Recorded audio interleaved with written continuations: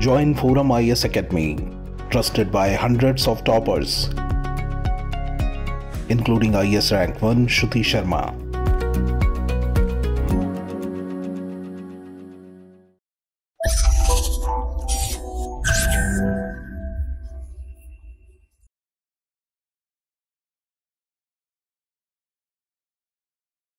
Good evening aspirants, welcome to the Hindu News Analysis discussion brought to you by ForumIAS for the date 31st March 2023.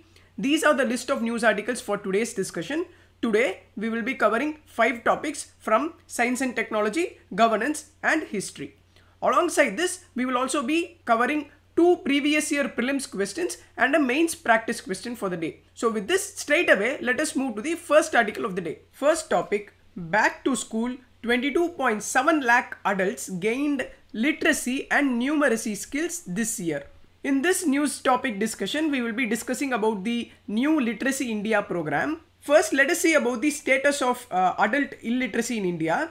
See, as per the 2011 census, the absolute number of non-literates of the country in 15 years and above age group is 25.76 crores. And as per the Sakshar Bharat program, only about 7.64 crore persons are certified as literates in our country. And moreover, data from the Government of India estimates that currently around 18.12 crore adults are still non-literates in India. So addressing illiteracy in India had become a vital task for the government now. And so the government is taking many steps in order to fight illiteracy. In that way, the article says that newly drafted Nav Bharat Saksharta Karyakaram or New India Literacy Program is working well in achieving adult literacy in India. So let us know more about that from prelims angle. See, New India Literacy Program is a program that is recently came into implementation. The period of implementation is 2022 to 2027, and know that the aim of the scheme is to cover all the aspects of adult education and also to align the adult education with National Education Policy of 2020. Know that it is a centrally sponsored scheme, that is, the funds are shared between the center and states for implementation of the scheme. Further, as a progressive step, the government has also decided to use the term education for all instead of adult education. This is because the terminology adult education is not properly incorporating the all non-literates of 15 years and above. So the term education for all will include efforts to make sure even a 15-year-old child gets education in India. By using such terms, the Government of India is making it clear that the focus of education is given to all people irrespective of their age. And know that this scheme that we are talking about, the New India Literacy Program, is implemented by Ministry of Education in convergence with various ministries and departments. And know that the scheme will be implemented through volunteerism through online mode. That is, the scheme relies on volunteer-based teaching. This is because there is no adequate allocation of funds provided by the government to hire qualified teachers for teaching the adults. Here, know that the training, orientation, workshop of volunteers can be organized through face-to-face mode also. Now, if we come to the objective of this scheme, the objective is to impart not only foundational literacy and numeracy, but also to cover other components which are necessary for a citizen of 21st century, such as critical life skills, which includes financial literacy, digital literacy, commercial skills, and also awareness about the healthcare, child care, etc. Then the objective includes vocational skills. This is done with a view toward obtaining local employment so that livelihood of the adult is ensured. Then, as usual, this scheme caters to basic education, including preparatory, middle and secondary level of education. Finally, as a distinct step, this program focuses on continuing education, that is, engaging the adults in holistic adult education courses in arts, science, recreation, as well as other topics of interest to the local learners. Then coming to the intended beneficiaries, the scheme will cover non-literates of age 15 years and above in all states and union territories. Then the program targets the year 2022 to 2027. That is, within the 5-year period, the program aims to target 5 crore learners. And for achieving this target of 5 crore learners, steps are taken to ensure that at least 1 crore illiterate adults per year become literates by using online teaching, learning and assessment system. So by the year 2027, the target of 5 crore learners can be achieved. Now coming to the salient features of the New India Literacy Program, know that schools are the basic unit for the implementation of the scheme. Then the scheme provides flexibility for the states and union territories to undertake innovative actions. Since there is lack of funds to implement this scheme, the government tries using the support of private sector and NGOs. So here the scheme says CSR, that is the corporate social responsibility, or philanthropic support can be received. Then the government intends to use technology in order to impart adult education for wider coverage of the scheme. Then to evaluate the performance of the program, the performance grading index for states and union territories will be released. This performance grading index will show the performance of states and union territories on a yearly basis by measuring progress through UDISC portal, that is the Unified District Information System for Education. Then as a measure for social justice, the program provides high priority to girls, women, SC/ST, OBC and minorities who can substantially and immediately benefit from adult education. And know that the focus of this program will be on all aspirational districts and districts with literacy rates that are less than the national and state average. So that is all about the article. In this article, we saw about the New India Literacy Program as well as its objective and salient features. With this, let us close the topic and move to the second topic. Second topic, GPT-4, a shift from what it can do to what it augurs. This news article is about GPT, which stands for Generative Pre-training Transformer. This Generative Pre-training Transformer technology combines the use of both machine learning and artificial intelligence. Let's know more about AI and machine learning before moving further. See, artificial intelligence is the branch of computer science that is concerned with making computers behave like humans. And simply, AI refers to the ability of machines to perform cognitive tasks like thinking, perceiving, learning, problem solving and decision making. In short, AI is a technology that could mimic human intelligence. And now if you take the machine learning, it is an application of artificial intelligence and it provides the system the ability to automatically learn and improve from certain experiences without being programmed. Thus we can say machine learning focuses on the development of computer program that can access data and use that data to learn for themselves. Using such applications, GPT produces new and creative contents. They may be short and a long-term content, synthetic media and even deepfakes. The text which we give as input to GPT are known as prompts, and capabilities like large language modules, neural translation, information understanding and reinforcement learning have made GPT possible to produce such valuable contents.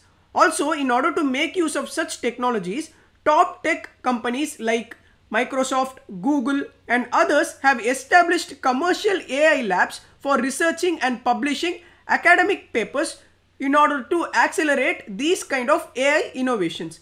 In addition to this issue, let us know few applications of GPT for better understanding. Firstly, know that GPT helps in generating personalized social media posts, blogs and marketing text and even video copies by providing a text prompt to generative AI service. For example, ChatGPT. And secondly, many startups are exploring services to create their brand logo and align with AI text messaging. Then generative AI like GitHub can generate code and help with developer productivity. In addition to it, it can suggest entire functions, snippets, and even fully functioning modules and generate code in a real time. Also know that generative AI of GPT can also be used for generating synthetic data for data augmentation. So even creating additional training data to train and test AI models can be done using it. Fifthly, the generative AI can also help create and simulate complex engineering, design and architecture. Even house floor plans are made using generative image and video technology. And finally, know that generative AI such as DeepMind AlphaFold can predict the shape of protein, by which it can help healthcare professionals with their medical diagnosis. So these are few applications. Now let us see the difference between GPT 3.5 and GPT 4 that is mentioned in the article. See, GPT 4 is the latest AI model and it is said to be the advanced AI model as of now. The chat GPT which we used to see in news is a GPT 3.5 AI model. So GPT 4 is supposedly bigger, faster and more accurate than chat GPT. See, firstly, GPT 3 and GPT 3.5 only operated in one modality, that is, user can ask question to AI model only in text format. So other formats are not made available there. But GPT 4 is a multi-modal, that is, it allows the user to feed even images as inputs and asks output information from the GPT accordingly. Secondly, GPT 4 is harder to trick. One of the biggest drawback of generative models like ChatGPT is that they can get facts mixed up and produce misinformation. But a remedy to the previous text, the company OpenAI, which developed GPT 4, said that it had spent nearly 6 months training GPT 4 using a lesson from ChatGPT. So the company is now confident that GPT 4 is a remarkable improvement over its predecessor. Then the article says that GPT can take into context up to 25,000 words as input. This is said to be an improvement of more than 8 times when compared to GPT 3.5. Then another positive point about GPT is its performance in several tests that were designed for humans. In majority of such tests, GPT 4 performed much better than average, and as an evidence to it, OpenAI has released preliminary data to show that GPT 4 can do a lot of white collar work, especially programming and writing jobs. So from this article we can say that GPT 4 has been created with an intention to overcome the flaws that GPT 3.5 committed in the past. So that is what it is said in the article. Now coming to the concerns raised in the article. See, firstly, if AI technology is used irresponsibly without any appropriate safeguards, then it could create harm and adversely impact the society. That is, AI tech are capable enough to misuse data, perpetuate biases, exclusion and even lead to discrimination. That is because if the model itself are trained on biased and non-inclusive data, they will generate biased outputs only. Then secondly, it has the ability to create content for malicious purposes such as deepfakes, disinformation and propaganda. Data generated using such tech can be used as offensive or inappropriate content. Thirdly, know that these systems can potentially access sensitive information that raises the concerns about data privacy and security. Fourthly, the accountability factor has to be considered here. See, it is very much challenging to determine who is responsible for the content generated by the generative AI system, hence making it difficult to hold anyone accountable for any harm resulting from its use. So to clear all the obstacles and to move towards ethical use of such advanced technology, it is important to take certain measures. Such measures are like enforcing ethical guidelines, then conducting regular audits for fairness, then adding adequate policies, regulations, conduct awareness and education drives for ethical use of generating AI. This is all about the article. So with this we have come to the end of this article discussion. Now let us move to the third topic. Third topic, why comb a satyagraha and a fight for social justice. See, the contribution of Ramaswamy Periyar in introducing social reforms has been enormous and his legacy is still alive today in India. Vaikom Satyagraha and self-respect movement are significant contribution of him that played an important role in removing barriers in Indian society. This news article is regarding that only. First, let us see about Vaikom Satyagraha. See, March 30th of 1924 witnessed a non-violent Satyagraha movement in Vaikom, which is a town in Kottayam, Kerala. It was a mass movement that had demanded lower caste people be given the right to use a public path which was present in front of the famous Vaikom Mahadev temple. See, initially people from upper mentality castes did not allow the people from backward classes to use the roads that are in front of the Mahadeva temple. But this ignorant custom of maintaining purity came to light when 3 people from different communities were prevented from entering the streets in the year 1924. After knowing about the issue, the Committee Against Untouchability launched the protest on March 30th of 1924, and this protest got its support from the Congress party, which was waiting to gain the support of all sections of people in order to attain freedom from the Britishers. And know that some of the prominent leaders who took part in the movement are K. Madhavan, K.P. Kesava Mohan and George Joseph on the advice of Mahatma Gandhi. See, the protest sustained itself for more than 1.5 years, where many people who participated in the Satyagraha were arrested. The police arrested even the leaders of the movement. So after some time, the movement became leaderless, which paved the way for Periyar to lead the movement. As a request from Neelakandan Nambudri and George Joseph, Periyar agreed to lead the movement. And after a point of time, this movement of Periyar became significant that culminated with temple entry proclamation of Kerala in the year 1936. See, after a period of time, this movement gained high attention and it had the potential of becoming a pan-India movement. Here we have to know that even Akalis from Punjab and Tamil people from Tamil Nadu helped the protesters to meet their demand. But on the advice of M.K. Gandhi, the movement ended as a local protest because Gandhi did not want to make it a pan-India movement. The reason was that India at that time was fighting for its freedom from Britishers. So although the Vaikom Satyagraha is a progressive movement, internal friction among Indians were to be avoided at all levels. So M.K. Gandhi was more concerned about this and he did not want the orthodox sections to turn towards the government for help. So this is why Gandhi did not want the movement to become pan-India. And in short, we can say the Vaikom Satyagraha was a testing ground for Gandhian principles of Satyagraha. It was tested and proved as a most effective means for the first time.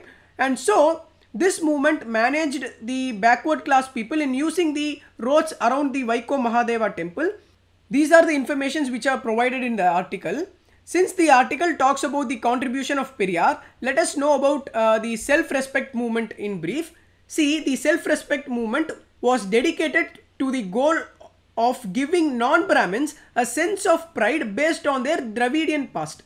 Secondly, its aim was to achieve a society where backward castes have equal human rights and encourage backward castes to have self-respect in the context of caste-based society. Know that unlike the Justice Party, the self-respect movement was popular in its appeal. Though it began as a social reform movement, its effect were felt in the political field. Here, the anti-Brahmanism and self-respect marriages were the two important aspects of self-respect movement. Here, the movement encouraged inter-caste, inter-religious marriages. Along with that, it also encouraged marriage ceremonies without Brahmin priests. In this manner, self-respect movement is said to be filled with the sense of self-respect and above all, self-confidence to fight against social injustice perpetrated by the orthodox sections. Here we can say that the self-respect movement was largely responsible for making an effective change in the social life of the vast majority of people through its ceaseless propaganda. So that is all about the article. In this news discussion, we saw about Vaikom Satyagraha and also about the self-respect movement. So with this, let us close this topic and move to the next topic of the day. Fourth topic, the piezo effect in liquids. See, scientists have reported evidence of the piezoelectric effect in liquids for the first time in 143 years. The effect has been found for 143 years, and meanwhile, over such period of time, the effect was found only in solids. But only now the applicability of this effect is found in liquids. So in this context, let us know more about the piezoelectric effect. See, piezoelectric effect is the ability of certain material to generate an electric charge in response to applied mechanical stress. That is, when the external stress is applied across the piezoelectric material, then a voltage is generated across the material. One of the unique characteristics of the piezoelectric effect is that it is reversible in nature, meaning that materials exhibiting the direct piezoelectric effect also exhibit the converse piezoelectric effect. In other words, we can say these materials can lead to generation of stress when an electric field is applied to them. And then know that the piezoelectric effect is very useful within many applications, especially in applications such as production and detection of sound, generation of high voltages, electronic frequency generation, microbalances, etc. It also has its use acting as an ignition source for cigarette lighters.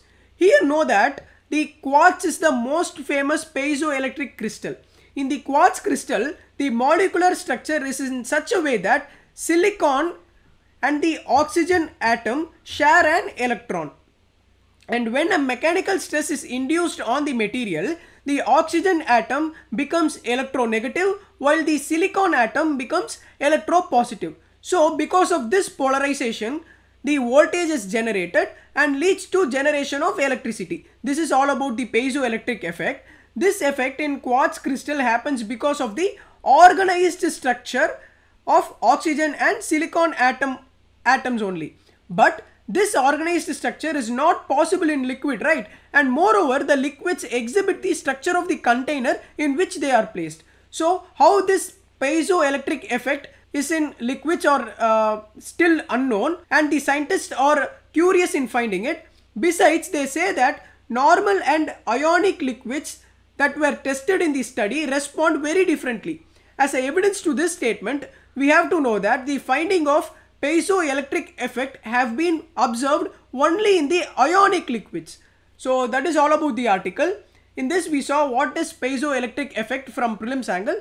That is enough from the exam point of view. With this, let us close the topic and move to the final topic of the day. Final topic, drugs for rare diseases get customs duty relief. Recently, Union government declared there will be no import duty on drugs and foods for special medical purposes, and such waiver of import duty is only on drugs and medicines that are for the personal use and treatment of rare diseases under the National Policy for Rare Diseases. So in this discussion, let us see about rare diseases and about the National Policy for Rare Diseases 2021. See, there is no single or universal definition of rare diseases. Generally speaking, a rare disease is one that occurs rarely. Different countries have different definitions of rare diseases, and all definitions are based on how often the diseases occur per 1,000 or 10,000 people. According to WHO, rare diseases are those that occurs in one or fewer people in every 1,000 people. Other nations' definition vary depending on their unique populations, healthcare infrastructures, and other factors like disease severity, threat to life, etc. For example, in the United States, rare diseases are defined as disease or condition that affects fewer than 2 lakh patients in the whole country. Likewise, in the European Union, a disease is defined as rare when it affects fewer than 1 in 2,000 people. In India, a disease or disorder is defined as rare when it affects fewer than 1 in 2,500 individuals. And according to the National Health Portal of Government of India, there are approximately 7,000 rare diseases, and in that approximately 70% of rare diseases are genetic in origin. And according to the National Policy for Rare Diseases document, India has close to 50 to 100 million people who are affected by rare diseases or disorder. And in that, almost 80% of the rare condition patients are children. So the policy reports that high morbidity and mortality rate of these life-threatening diseases are the leading cause for majority of children not reaching their adulthood. And now coming to the examples of rare diseases, know that inherited cancers, autoimmune disorders, congenital malformations are few rare diseases in India. Now let us see the salient features of National Policy for Rare Diseases 2021. See, the policy aims to lower the incidence and prevalence of rare diseases based on integrated and comprehensive preventive strategy. The strategy for that includes awareness generation, counseling programs, providing affordable healthcare, among others. Then coming to the categorization, know that the policy categorizes rare diseases into three groups. They are Group 1, Group 2 and Group 3. In Group 1, disorders amenable to one-time curative treatments are included. In Group 2, diseases requiring long-term or lifelong treatments are included. In Group 3, diseases which requires definite treatment and for which definite treatments are available is included. As a measure to overcome these issues, the policy provides government support. The government will provide financial support of up to rupees 20 lakh under the Rashtriya Arogya Nidhi. This is provided for the treatment of those rare diseases listed under the Group 1. And know that the beneficiaries for such financial assistance would not be limited to BPL families. And about 40% of the population, those who are eligible under the Pradhan Mantri Jan Arogya Yojana, will also be eligible for assistance. Then for Group 2 kind of diseases, the state government can consider providing specific support to patients. It includes rare diseases that can be managed with specific diets or hormonal supplements or other relatively low cost interventions. Then the policy highlights the need for voluntary funding. Here the government will assist in voluntary crowdfunding for the treatment of Group 3. It is taken into account because it will be difficult to fully finance the treatment of high cost rare diseases of Group 3. So that is why government is opting for voluntary crowdfunding in addressing the rare diseases. Then the policy talks about the Center for Excellence. The initiative intends to boost tertiary healthcare facility for preventing and treating uncommon diseases. This is done by designated certain premier government tertiary hospitals as Center of Excellence, and these designated Center of Excellence would also receive up to 5 crore for upgrading their testing facilities. Then the last thing is about Nidan Kendras. See, Nidan Kendras will be set up by the Department of Biotechnology under Unique Methods of Management and Treatment of Inherited Disorders project. This Nidan Kendras are mandated to carry out genetic testing and counseling services. In addition to these, Nidan Kendras will be set up for screening, testing and counseling of rare diseases and also to provide treatment if the facilities exist. So that is all about the article. So in the news article we saw what is rare diseases and also about the National Policy for Rare Diseases 2021. With this, let us close the news articles discussion and move to the previous year prelims question discussion. Coming to the previous year prelims questions, see, today we will be discussing two questions which appeared in the year 2021 prelims. Consider the first question. With reference to India, the term Halbi, Ho and Kui pertains to, the options given are option A, dance forms of Northwest India, option B, musical instruments, option C, prehistoric cave painting, option D, tribal languages. See, this is a direct fact based question. Some of the popular languages spoken by the tribes of India are Batri, Billi, Halbi, Ho and Kui, etc.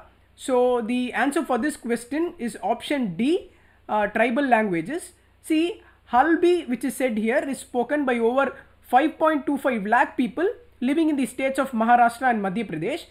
This language belongs to the group of Indo-Aryan tribal languages, and some other important Dravidian tribal languages are qui and ho, which is mentioned here. So the correct answer for this question is option D, tribal languages.